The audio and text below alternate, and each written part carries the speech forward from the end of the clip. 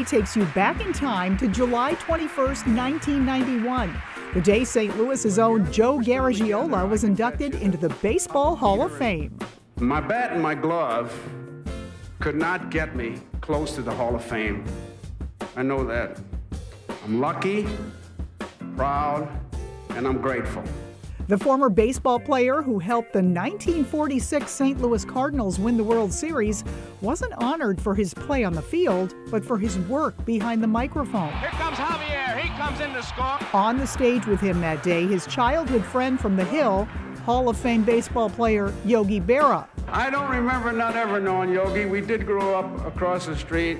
And when I said to him, Yogi, I'm coming to Cooperstown for the Ford Frick Award, he said, "What took you so long?"